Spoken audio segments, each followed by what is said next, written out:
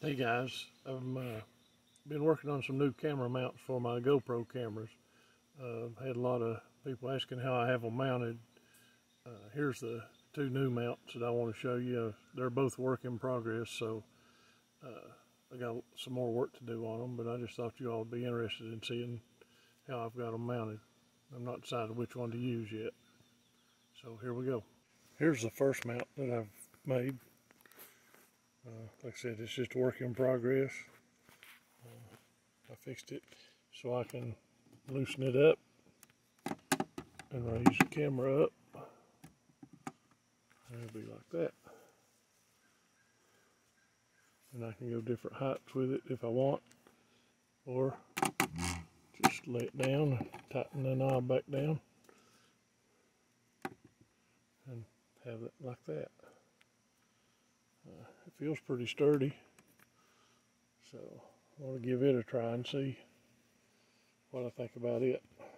It looks actually pretty good.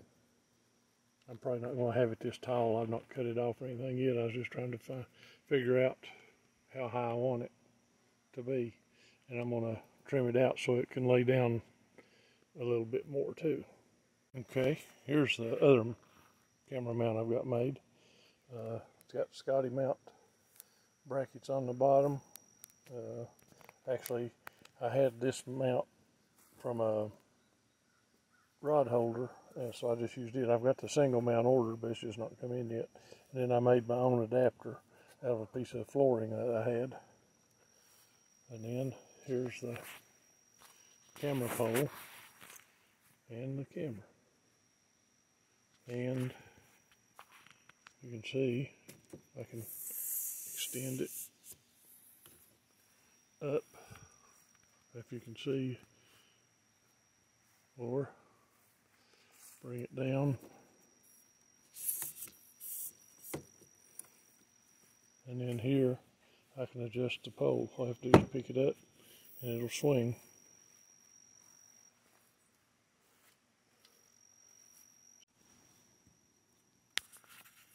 With these slip joints here, all I have to do is tug on it and I can get a lower angle like that, or just raise up and have it like that. Actually, I got this one off the internet, how to do this one,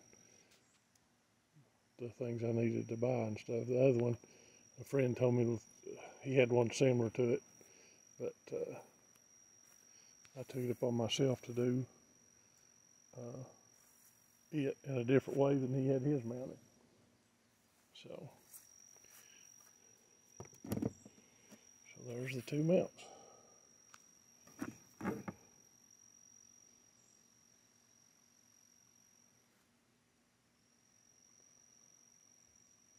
So I'm going to try them out tomorrow when I hit the river and see what happens. Thanks for watching.